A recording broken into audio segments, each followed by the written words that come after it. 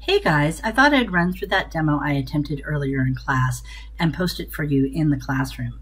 So you can see here that I have Photoshop open and I am on my PC at home. Here is the blank box we were working with earlier.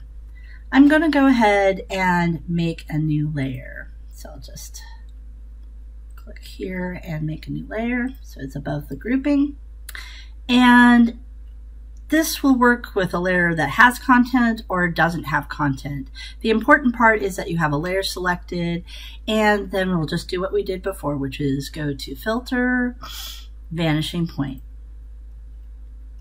Now, in my Vanishing Point file, which is right here, or filter area, I'm going to create a new plane.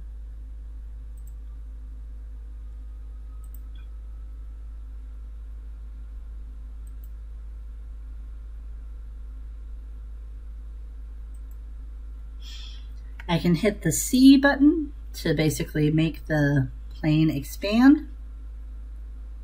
So C, and see I got this little square icon, and just turn it that way.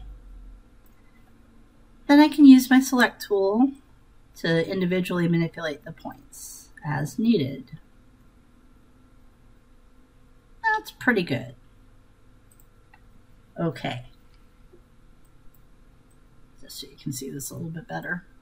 So you can see I'm in the select tool. This is a create plane tool. This is the marquee tool. Stamp. You can like mess with stuff in here. But we're just gonna drop a logo in. Say okay. Here's my Amazon white.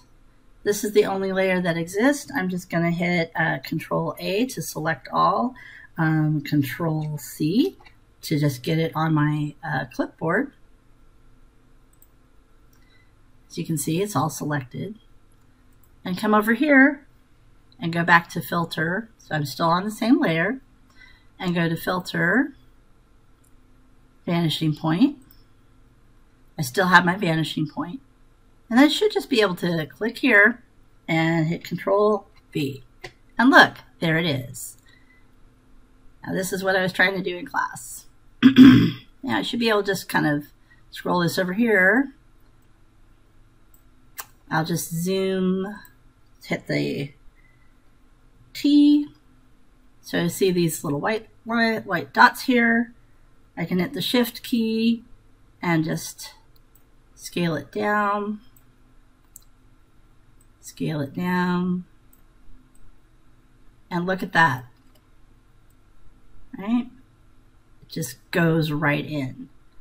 Use the Shift key, scale it down a little bit more. Look at that. That is pretty amazing.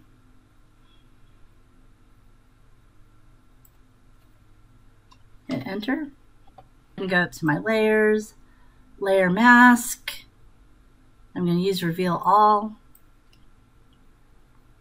And I'm going to just zoom in to this area, and I just want this tiny, some of this texture to come through, right?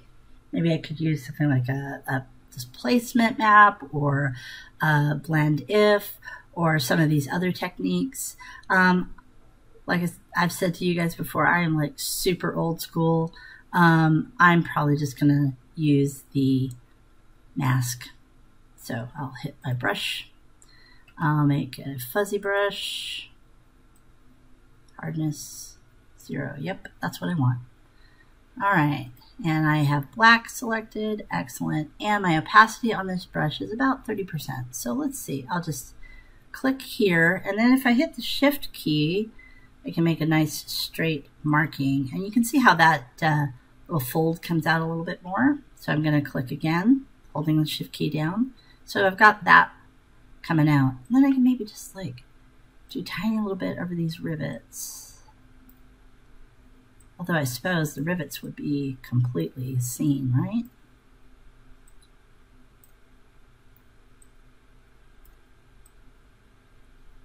It's not like it gets printed on top of that. All right. So there you go. One more thing. We need to return the layer's opacity back to full. So I will return it back to 100%. And there you go. So that's how you do it.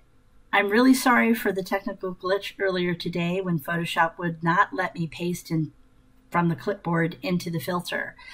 But sometimes stuff happens. Still, you can see here that it works.